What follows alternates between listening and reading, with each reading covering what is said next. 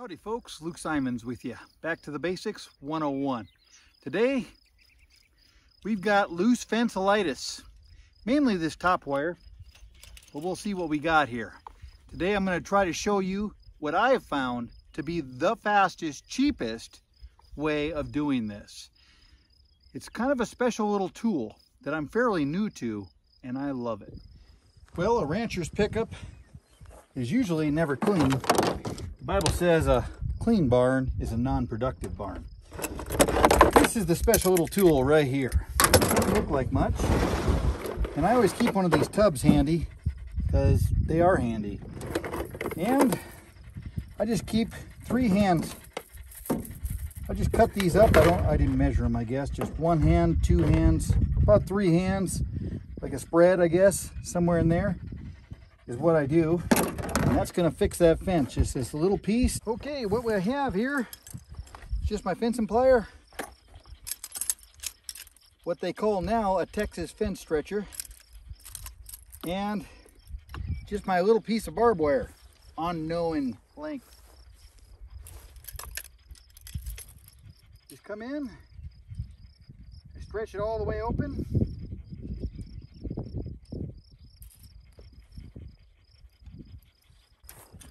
I just take my stretcher, my little fence bender, and this one here I just bought at an antique shop. I was always going to buy one of those Texas ones, but so what I do, right or wrong or indifferent, I just take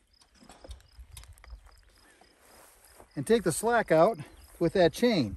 If you're seeing that correctly, yeah, there you go, you're seeing that, and there we are. Now we have this piece here. What I do is I just kind of take this a little bit straight and I put it about a handspan in between there. You can see this fence, this wire had better years, about 20 years ago probably. Who knows how old. I'm going to just take the slack out of that.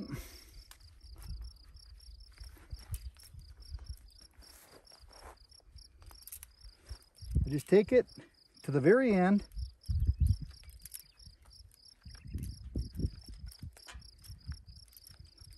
like so. Now I take my magical fencing pliers and I'm just going to pop it through. Oh, and I took a lot out of this one.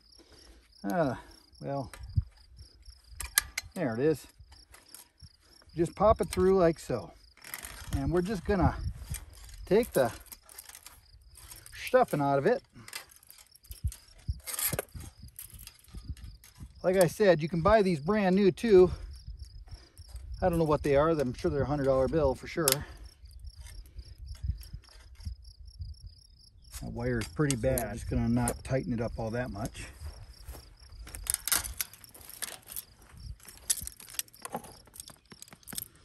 That's tight, folks.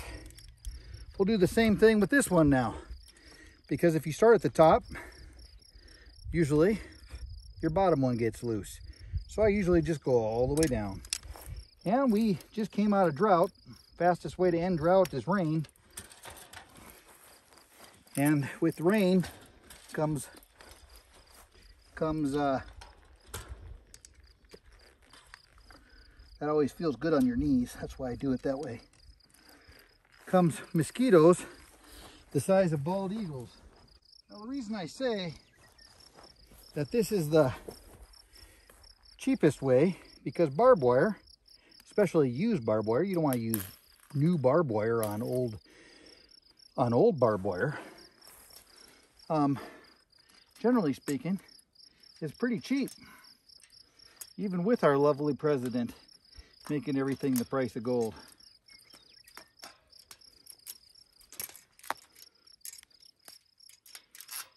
What our lovely president is doing, folks, is trying to fence us out of our own ranches and farms. That's what he's doing.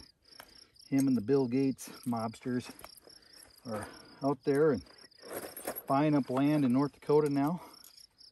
Sad. Sad. There we go. A little better example.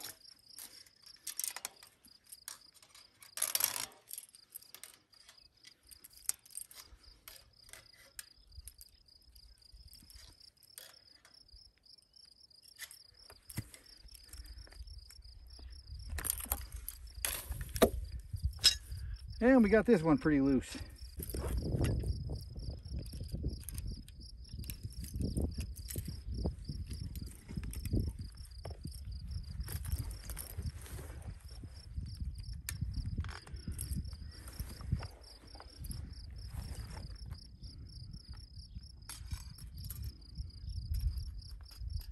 How do you let us know if you like these videos? Well, 1, you can like the video. 2, you can share it on your social media. 3, leave us a comment. All 3 of those things help us out tremendously. Thank you.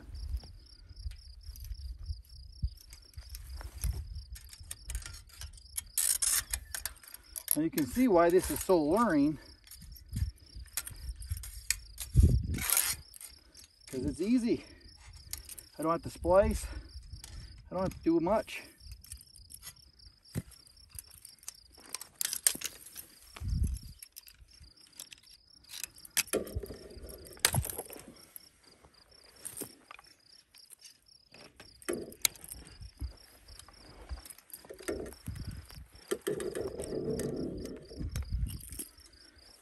This takes the work out of fencing for sure.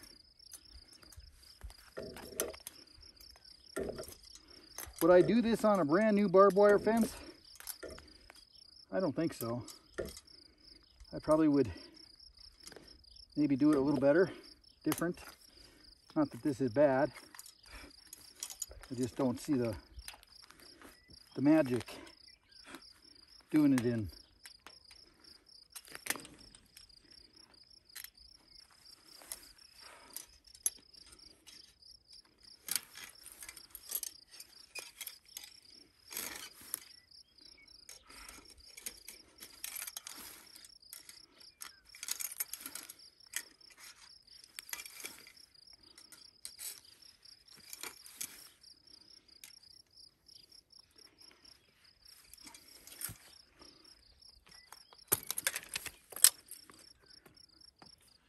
Well, folks, if you like these videos, please let us know in the comments below. You know, I don't do everything perfect or anything.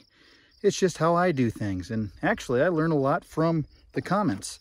I never once thought of putting the wires on for the post, the T-post, with a screwdriver. That's something that a lot of you, mentioned to me time and time again. So, I guess we kind of learned together. So you should never feel sad that you maybe don't know.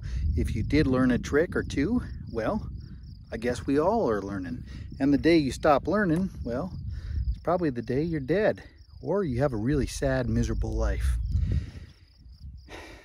Folks, if you would, besides hit that thumbs up button and the like, I could really use your prayers. My family and I are probably in one of our darkest hours. If you would, please pray for us. I would very much appreciate that. And may the Lord guide and keep you. Until next time, it's Luke Simons. Happy trails.